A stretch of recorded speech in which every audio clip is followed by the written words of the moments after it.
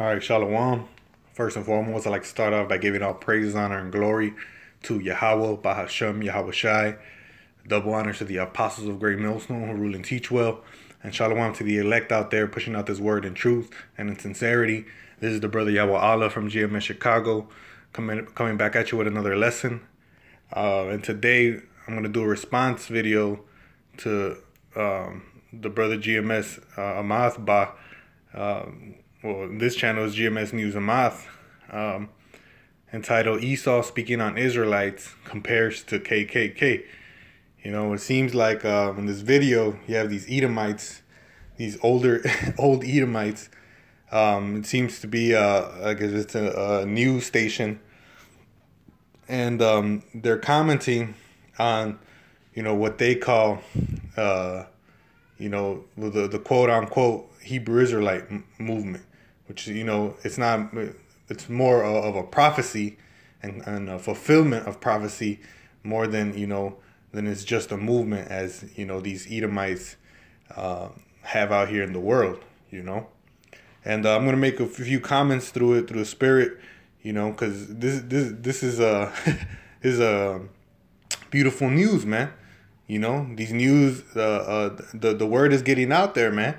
You know, I was watching the video with the elder Kazakh, and he made a statement that really resonated with my spirit, man. You know, and what he said was that we're pushing out the you know, pretty much, you know, what he says, that we're pushing out the vibration of being an Israelite, man. You know, we're actually impacting the world, man. You know, the world, that's what it was. It says the world is different because of us doing the work, man. You know, and that was the video on, man, doing the work. You know, pushing forth this word, man. You know, and these Edomites know it, man. They're watching. The world is watching. You know, and this is evidence of that, man. You know, but as I was watching the video and listening to what these Edomites were saying, it's laughable, man. You know, because everything that they're saying is conjecture and simply shedding a negative light upon Israelites, man. Okay? You know, and that shows the hypocrisy of these people, man. Because everybody else is entitled to have, quote unquote, their own religion, which we don't have a religion, it's a nationality, right? But as soon as blacks, Latinos, or Native Americans get together on one accord, now it's easy to talk down upon that. All right, so I'm gonna play it. You know, let them speak a little bit. Here it goes. Around claiming to be the saying that, but a big lie created by the white man to enslave the black people. That sounds very racist to me.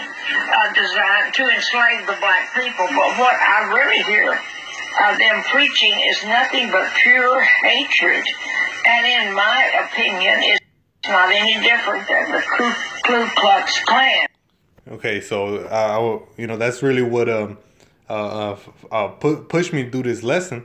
You know, pulled me to do this lesson was her comment. She said that it seems like pure hatred.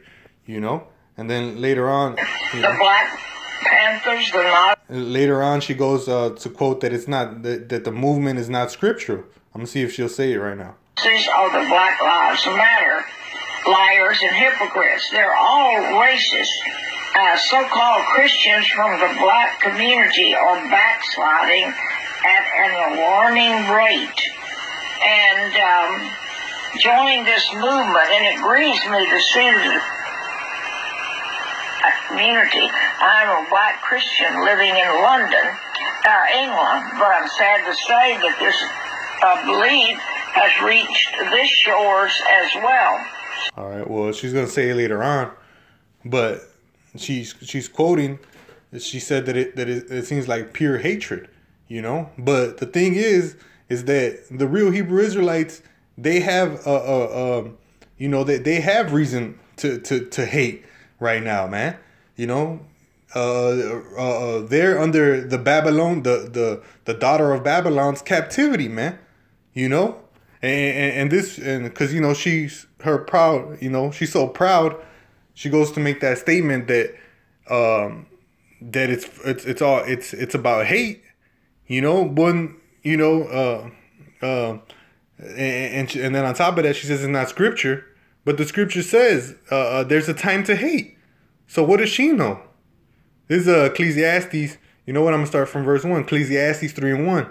To everything there is a season and a time to every purpose under heaven. So everything has a time to be born and a time to die, a time to plant and a time to pluck up that which is planted. So if you notice, this is giving opposites. You know, the balanced opposites.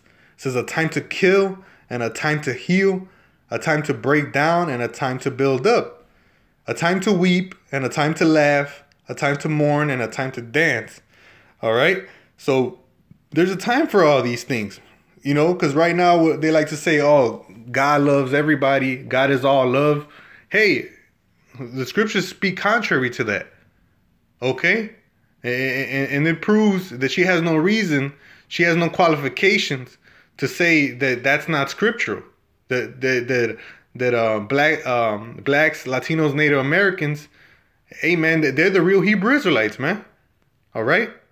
You know, and that's according to scripture. And the fact that we're out here proclaiming our heritage and letting you know that you Edomites, that you so-called white people are Edomites, you know, and you guys are going to be brought down low. Hey, that's righteous, man. You know, that's having righteous hatred, man. I'm going to read verse 8. It says, a time to love and a time to hate, a time of war and a time of peace. And we're in a time of hate. We're in a time of war. You know, this kingdom is getting ready to be brought down, man.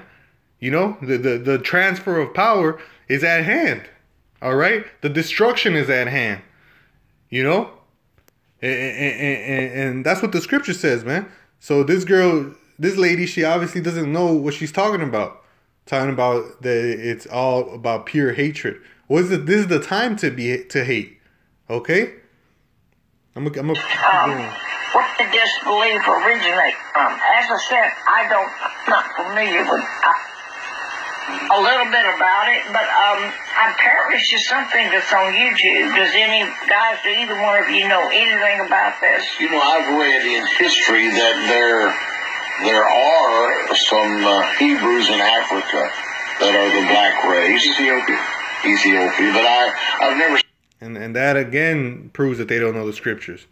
You know, I'll just get that real quick because they're quick to credit Ethiopians as Israelites. It's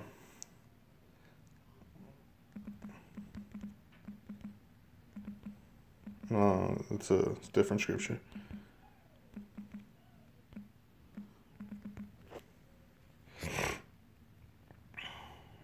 Let me get it real quick. Bear with me.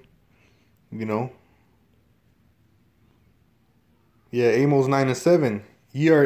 Are ye not as the children of the Ethiopians unto me, O children of Israel?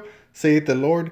Have I not brought up Israel out of the land of Egypt, and the Philistines and Caphtor, and the Syrians from Ker?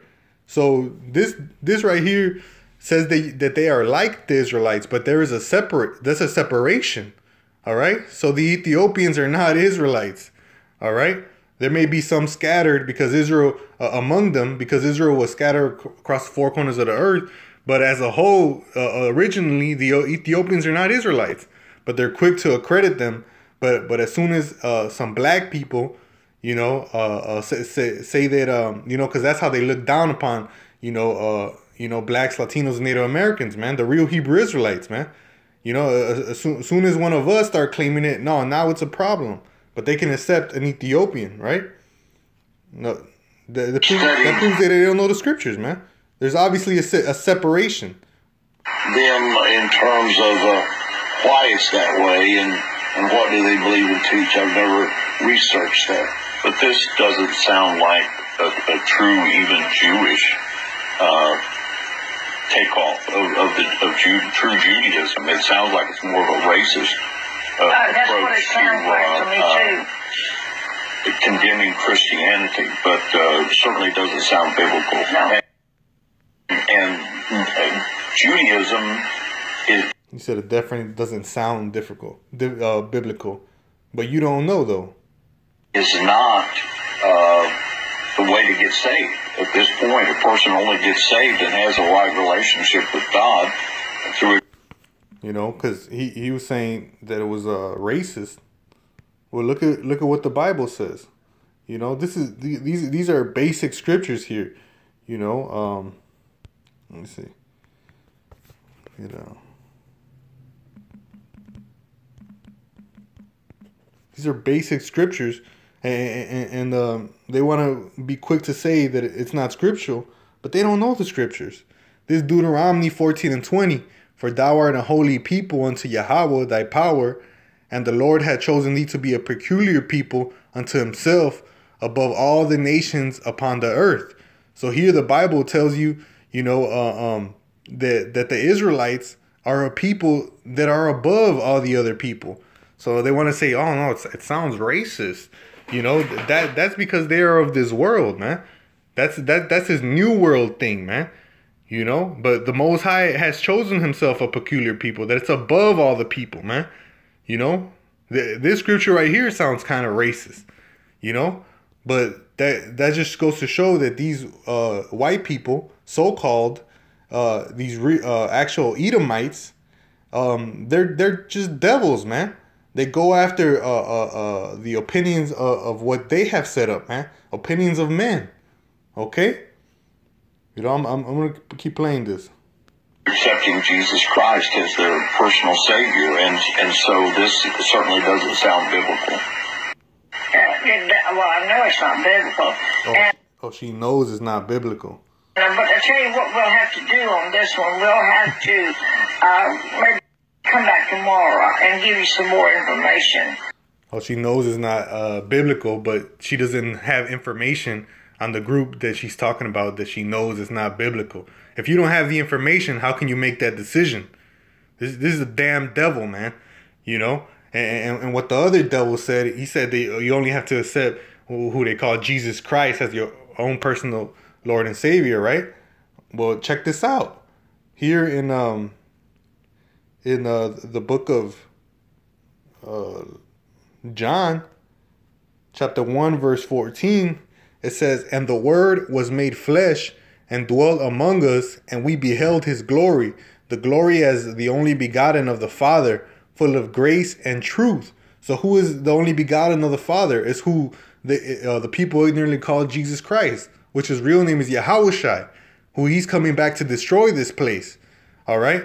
It says, so the Word was actually made into flesh, man. All right. So our Lord and Savior Yahushai, he's actually the Word, man. All right. And how he said, oh, you have to accept him. Okay, that's how you accept him, by accepting the Word. What's the scripture? What does the scripture says? And we just read the scriptures. There's a time to hate. Israel is above the other nations. So this woman, she doesn't know what she's talking about. You know, it's not. There's a time for hatred, and this is the time for it. You know, Esau, Edom, the so-called white man, he's getting exposed, and he's gonna be fully exposed. You know, of that he's the devil, man.